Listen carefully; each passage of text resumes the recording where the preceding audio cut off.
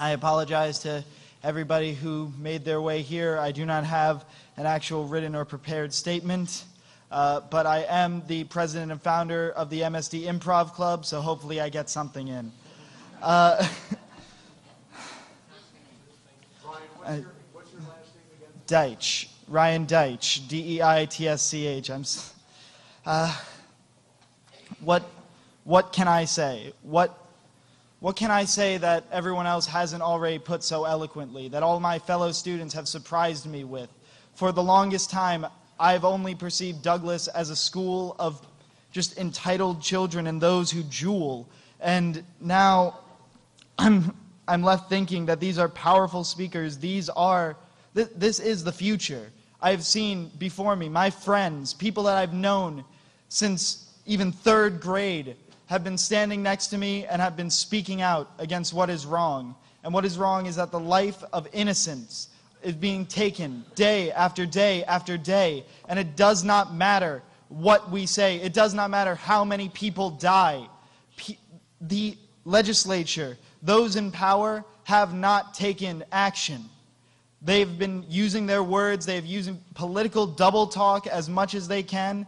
And it's not a weapon that I want them to be able to use anymore.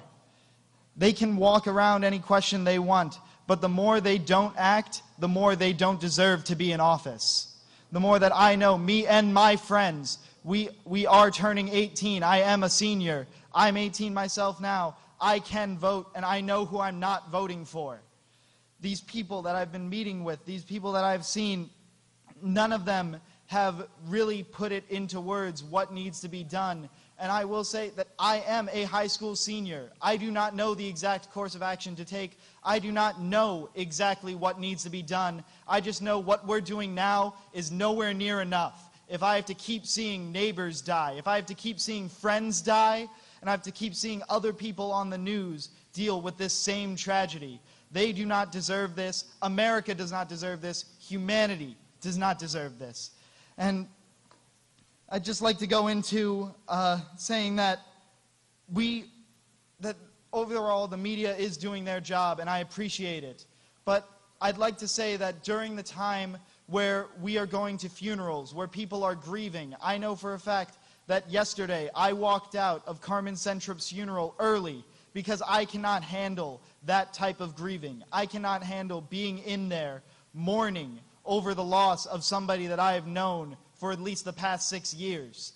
And I'd just like to say that when I see a camera tracking me as I cry walking out of a church, that is not acceptable.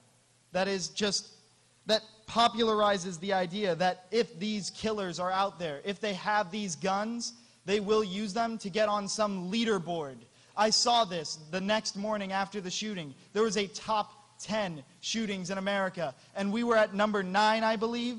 There should not be some rating score. You should not be able to put in a name at the end of that to say that I'm the one who shot up 19. I'm the one who shot 23. Well, I shot 50. These people are looking for infamy. These people are going out there, getting attention, and America should not stand for that.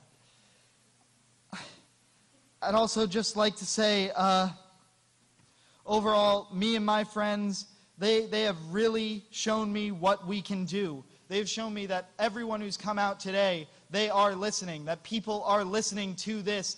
And I am so happy to see that people are listening, but they need to act, and we need to act. And I know we have the school walkouts already being planned. We have the March on Washington, March 24th.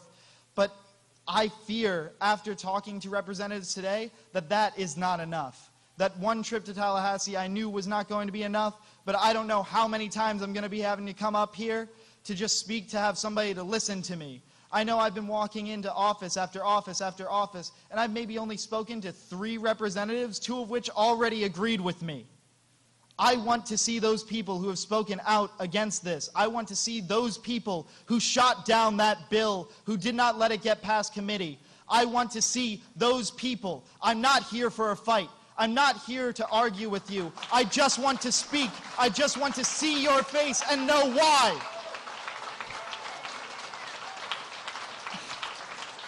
And thank you so much for this opportunity. I'd like to introduce Alfonso.